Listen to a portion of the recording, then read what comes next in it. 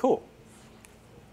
So we've just dealt with solubility or molar solubility in water. It never said in water, but the only reason I bring up it's in water is always in water, but there's nothing else there. And the reason I bring up nothing else there is let's look at part D here. Part D is listed under what? Common ion effect.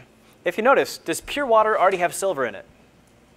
Does it already have chloride ions in it? No, but what would happen to this equilibrium if I dumped a bunch of silver ions into the solution? Which way would it shift this equilibrium? To the left, which means a lot less solid would be dissolved. It would be a lot less soluble then. Okay, that's called the common ion effect. If I added either one of these ions into my solution, it would shift it left, meaning the solid is less soluble now. Common ion effect. So instead of looking at solubility in water, part D says, what is the molar solubility of AgCl in 0.1 molar HCl? Well, what do you know about HCl? Strong acid dissociates how much? All the way. Which of these does it actually have in its solution? Cl, how much? 0.1. Which means before the AgCl even dissociates, there's a ton of chloride already present. Even before this gets going, how much is already in my solution then? 0.1. That's your big difference in the problem here. One of your initial concentrations in a common ion problem is not 0. Before our sparingly soluble compound even dissociates, HCl already had dissociated completely. It's a strong electrolyte. And so in this case, at equilibrium, the chloride concentration is not just X, it's 0.1 plus X. And so when I go back to solve my solution here, it's not just X squared anymore. The KSP hasn't changed, but what actually gets plugged in here? X and 0.1 plus X. Turns out we're going to ignore the plus X. Because the KSP is so small, we should expect X to be small. And 0.1 plus a really small number is still 0.1. And so it actually makes the solution a little bit easier. Question?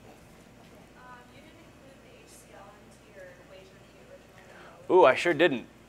What were you given the equilibrium constant? What was it called? Because KSP of AgCl have anything to do with hydrochloric acid? No, it always refers to exactly that. Notice if it's a KSP, notice a Ka is always an acid dissociating water. Kb is always base dissociating water. KSP is always ionic solid dissociating into water. I didn't actually include the HCl as part of a reaction. If I did, I don't know what that reaction would be called, but it wouldn't be called KSP, and I don't have a constant for that. But where I can account for it is right there, the fact that HCl dissociates completely and puts a ton of chloride in my solution. So don't try and include it in a reaction here. If you're given KSP, whether there's anything else there, KSP would always mean this, no matter what else you add. KSP of AgCl is always that reaction. Cool. And so in this case, we're going to ignore the little plus X right there, because that's going to be insignificant. And it makes it actually much easier to solve for X. What do you get when you solve for X here?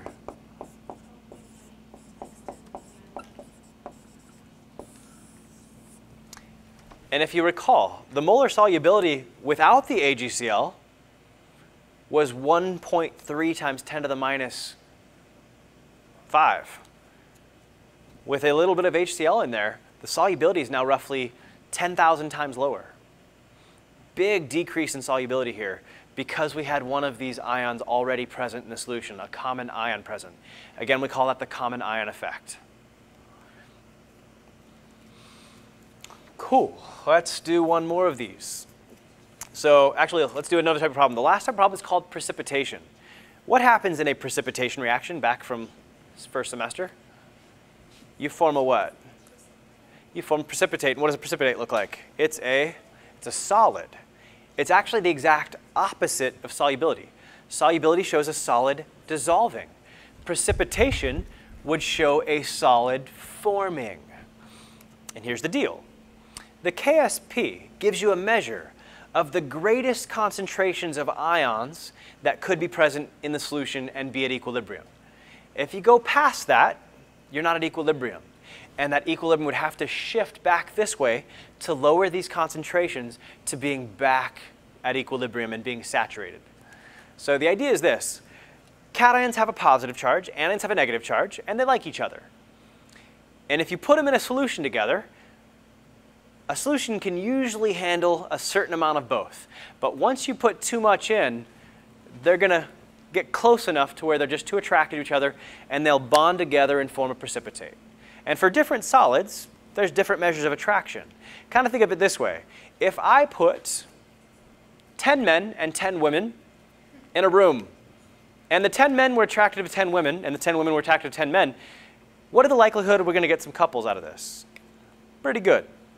But what if I put 10 men and 10 women on the jungles of Asia, spread out over the entire continent? What's the likelihood of anybody finding anybody?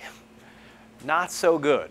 But once those concentrations get high enough, those cations and anions might actually find each other. And the point at which they find each other is anything higher than the KSP value. Once you exceed the KSP, you got too many ions. And this equilibrium is going to have to shift back to the solid, form a precipitate, to lower them back down. So if you go over the KSP, you form a precipitate. Cool. So part E, precipitation. To a 0.001 molar solution of magnesium nitrate. What do you know about nitrate salts? They're completely soluble. They're strong electrolytes, okay? To a 0.0001 molar solution of MgNO32, NaOH was added to a final concentration of 0.001 molar. Did a precipitate form? And then you're given a KSP in parentheses. What precipitate am I worried about forming? Well, precipitates are typically rather insoluble compounds. What rather insoluble compound are they giving me some indication that could possibly form here? Yeah, MgOH2. How do I know it's rather insoluble? They gave me a KSP for it. And the moment you see a KSP, what should you do? First two things. Write the reaction and write the expression. And we've already done MgOH2, but the parts I'm going to keep here are write the reaction and write the expression. Is this actually the reaction we're worried about doing? As it's written, left to right. No, but this is what KSP means. And if I'm given a KSP, this is what I have to write. I'm actually going to see, though, if it goes backwards. But if they give you KSP, you better write the reaction in the correct direction, the way it actually works for KSP, and then write the KSP expression. And so in this case, though, the KSP really applies to a solution at equilibrium that's saturated. But if you're not at equilibrium, we really shouldn't talk about a K value. We should talk about what instead? A Q instead. That reaction quotient, if you recall from the last exam. If you're not at equilibrium, this ratio would equal Q, not K.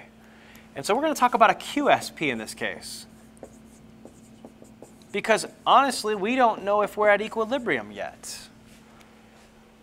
We added magnesium nitrate. Which common ion does magnesium nitrate put in the solution? Magnesium ions. And magnesium nitrate, all nitrate salts are soluble, so it dissociates completely. And so how much magnesium is actually in our solution right now?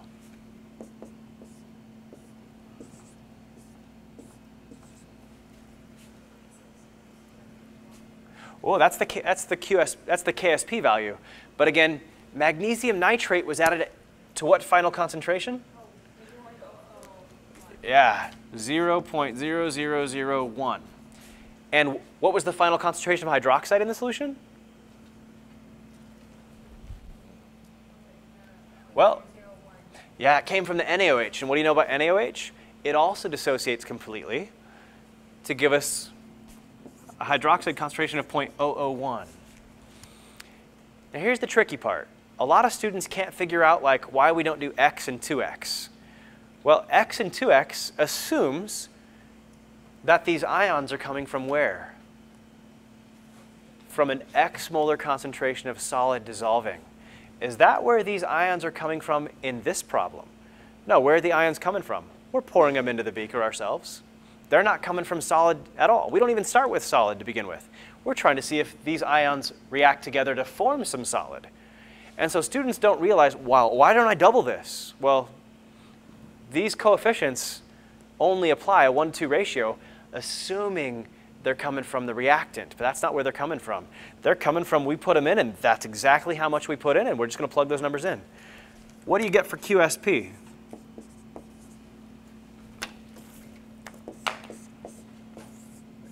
Anybody get a QSP value?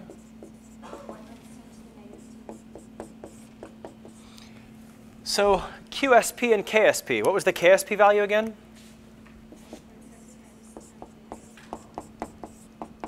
So K and Q, if you write them in alphabetical order, if you guys recall that little trick, which one's bigger?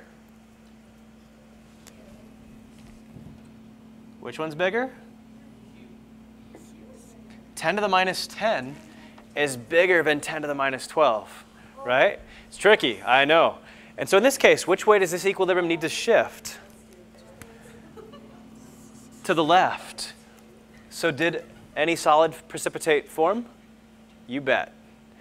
When we exceed higher, go higher than the KSP, and we have gone higher than it right now, that's when a precipitate forms. So on a question like this, we just said, did the precipitate form? But you might get a question like this and give you all this data, and instead of saying, did it precipitate form, it might say, which of the following is true? And it said, a precipitate forms because K is greater than Q. Is that true? Nope.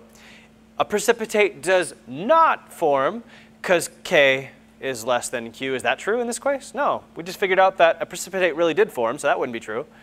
But why did the precipitate form? Because Q was greater than K. That would be the correct answer they'd be looking for.